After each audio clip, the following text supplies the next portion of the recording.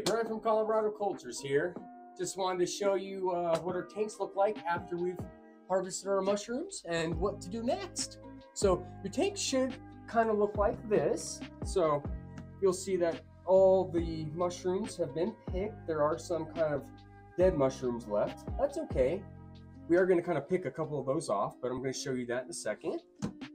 And then we had our all-in-one kit. This guy was a little different. So we picked them. Now we're gonna let this one soak a little bit, and then we're gonna pour off the water in just a wee bit, and then we're gonna give it a recasing. So yeah, let me show you that process starting now. So you're gonna wanna go get some really cold tap water. With our full flush kit, we're gonna give it just a really aggressive spray. But what I'm going to want to do is put on some gloves real quick. Let's put on a pair of gloves, and with a little bit of some alcohol that I have on the side. I'm going to make sure they're nice and sterilized. Just wipe it around. So make sure, all right, we're misting good there. Okay, so we're going to want to mist very heavily.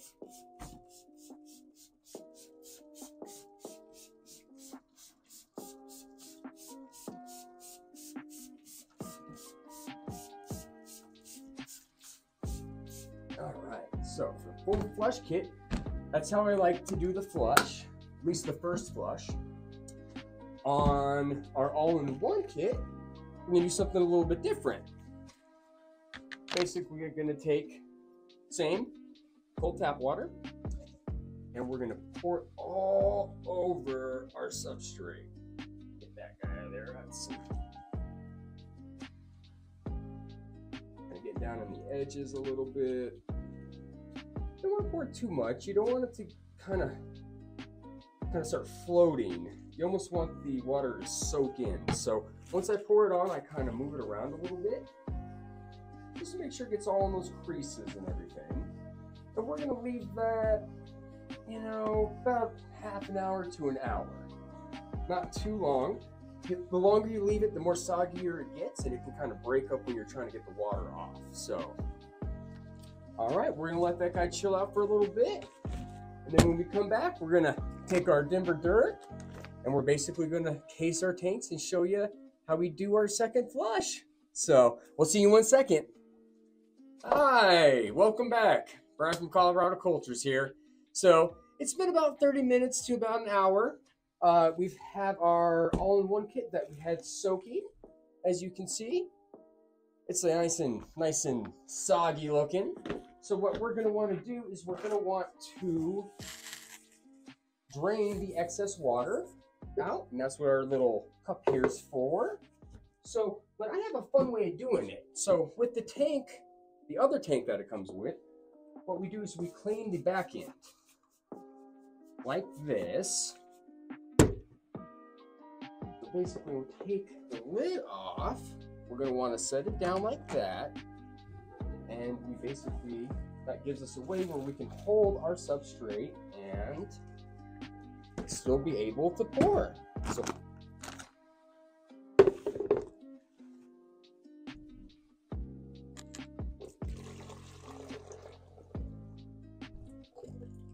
just like that.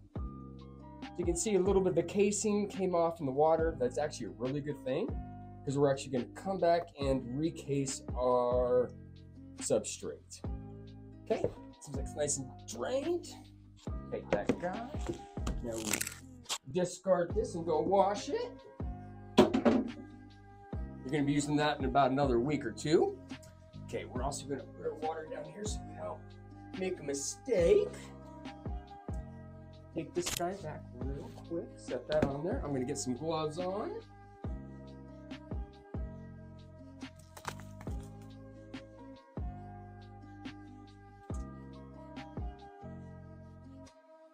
And we're going to get into our Denver dirt, and we're going to use that as a casing. So the cool thing with our substrate, our Denver dirt, is it has such a low nutritional manure content that you can use it as a substrate. It's great for that, multiple flushes. but you can also use it as a casing layer in thinner layers. So we always like to say it's a dual purpose substrate. So, and I just wanted to mention too that we do use cold tap water because we want to keep the metabolism of any competing contaminants down. And we use tap water because it's antibacterial in case there's any bacterial competitors as well. So just wanted to let everybody know that's why we do recommend using cold tap water when you're flushing. It's very important. I'm using it for years. It's the way I've done everything, and everything turns out pretty well for us. So kind of just spray our timber dirt here, get this guy opened. Reach down here, get my scissors. Clean them bad boys off. Okay.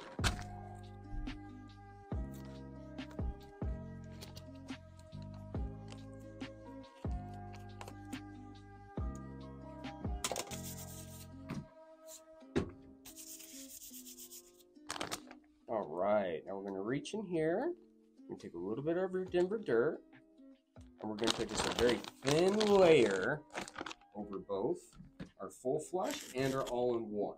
So,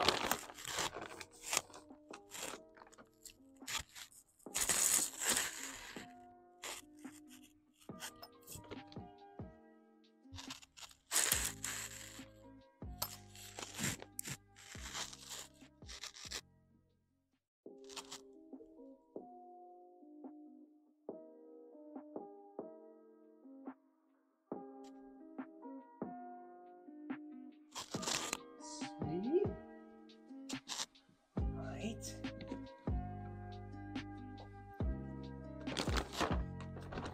Get that over here. Now with this one, let's flip it like this. I'm gonna open up our lid. If you see any creases, like on the side, take a little bit of your Denver dirt, and you're just gonna wanna put it right in there. As so, filling in any creases that might have formed with the shrinking of your substrate. Now we're gonna put a 1/8 layer over the top, spread it nice and even.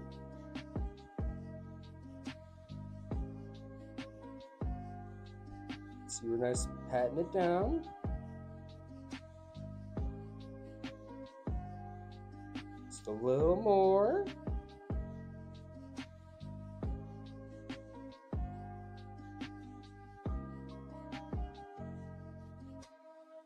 Okay.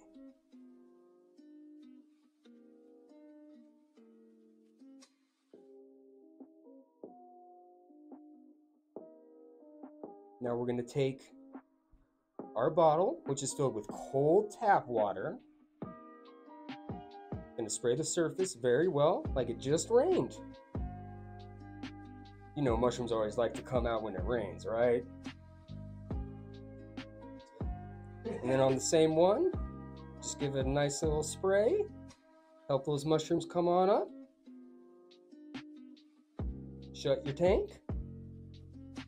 So that's how you're going to rehydrate your substrate.